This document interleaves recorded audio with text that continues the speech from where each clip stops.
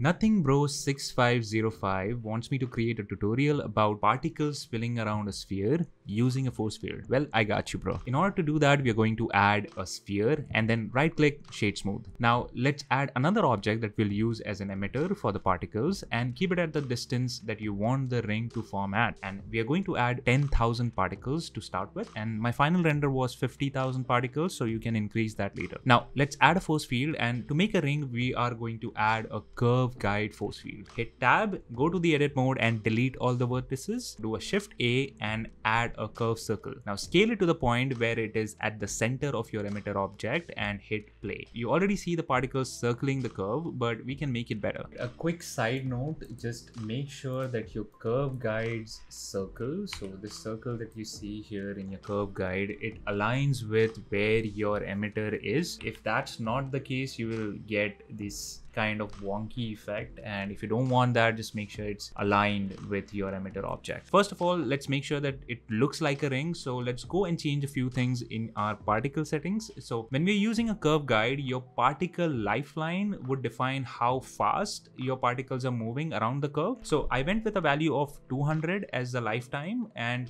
you need to start the simulation at -300 frames for this, or you can check and see wherever your particles are forming a complete circle and choose that as your starting frame. Give it a little bit of lifetime randomness to give random speeds to your particle. Now let's go back to the curve guide and change the kink to braid and axis to X, and I gave it a frequency of 10, shape of -0999 and amplitude of 0.2. Experiment with these settings to get different effects. Now all that is left is to get an object to instance and bake your simulation. I kept the scale at 0.09 and scale randomness to 1, and there we go. If you found this video useful, please like and subscribe, and if you want to learn how to create cool disintegration effect like this using the particle system, click on this video to know more.